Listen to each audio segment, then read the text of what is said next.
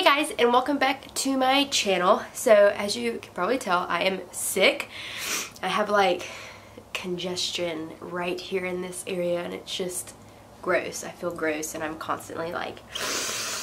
With that being said, this is going to be a very chill video and I'm going to be talking about some of my favorite face masks that I use all the time. So if you're interested in seeing this video, then just keep on watching. Okay, so when I do face masks, I'm either going to do like a detoxing face mask, like a hydrating face mask, and then a face mask to like brighten up my complexion. The first one that I want to talk about is a detox face mask. This is the Aztec Secret Indian Healing Clay face mask. I got this off Amazon, I believe, for like $10, and this has lasted me forever. So it comes as this powder. I mix mine with apple cider vinegar. It smells awful whenever you mix it and you put it on your face. However, this is the most intense face mask I have ever done in my entire life.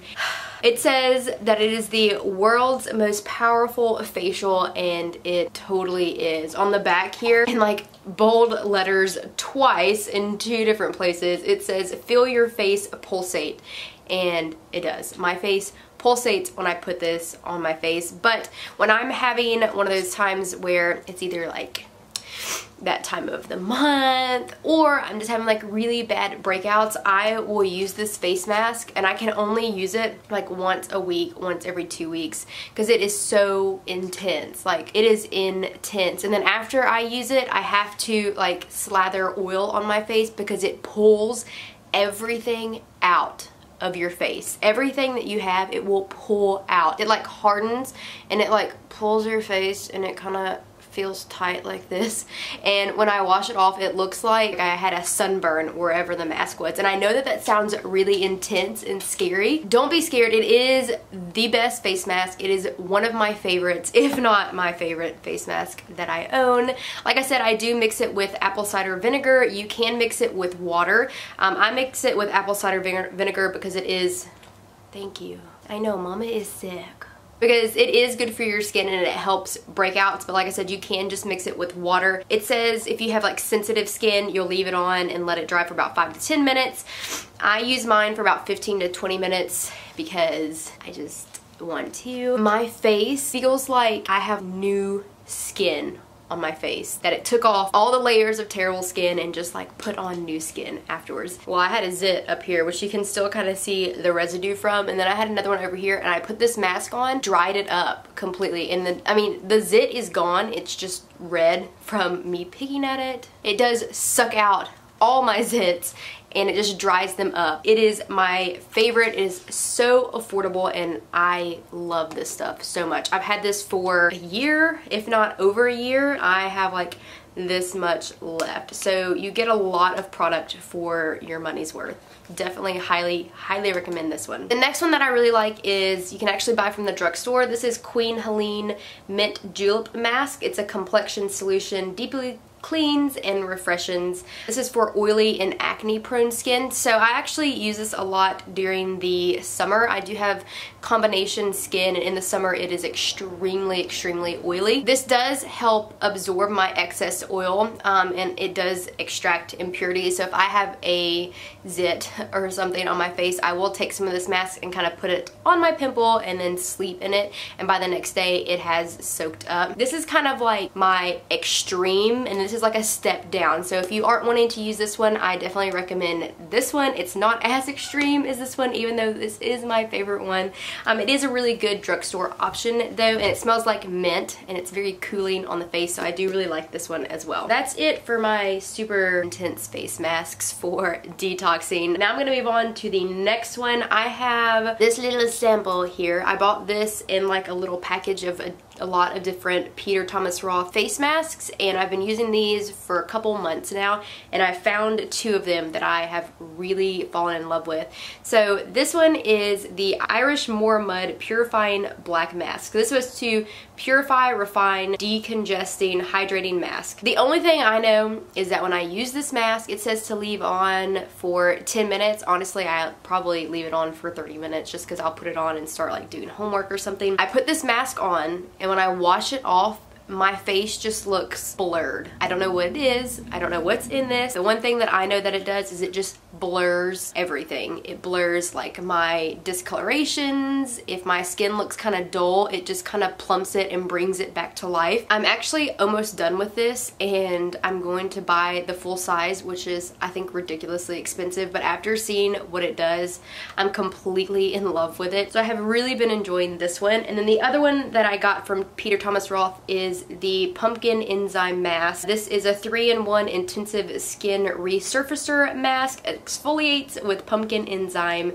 and peels away dead skin. Okay, so this is another really intense face mask. When I put this on my skin, I immediately feel it tingling. It kind of hurts just a little bit. I like it because it makes it feel like it's doing something. So I do like the painful feeling of it. But it does have a pumpkin smell to it, not like a good like pumpkin spice smell, but just like pumpkin. It does make my skin look plumper and kind of adds this like inner glow. I actually just used this face mask before I filmed this video, and oh my god. I do have a little bit of powder on my face, but it just has this really nice glow and like plumpiness to my skin. It is because of this mask. I do really, really like it. I'm running out of natural light because the sun's going down. My next favorite face mask. I actually got this in either a Birchbox or an Ipsy bag. I'm not quite sure, but the first time that I used it, I just fell in love with it. I love the way it smells. It just smells like a spa.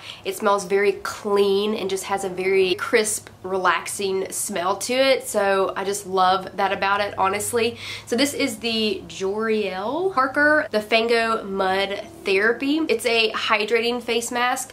So this has like sweet almond oil, avocado oil, green tea, antioxidants, and volcanic ash minerals in it. One thing that I love about this face mask is when I put it all over my face, first off, I lay down and close my eyes because it's so relaxing the way it smells. But besides that, once it dries down, except around my nose and my forehead and my chin where I do have blackheads, like really tiny ones that you can barely see, it just shows up. You can see every blackhead on your face. And to me, that's just really cool. This is not a very intense face mask, so if you like to have something that's more relaxing and you just makes your face feel really clean after using it, then I would highly recommend this one. These next two masks I will use when my face feels incredibly dry and flaky. First off is this Glamglow Thirsty Mud Mask. I purchased the Glamglow masks in the small containers because these are like $25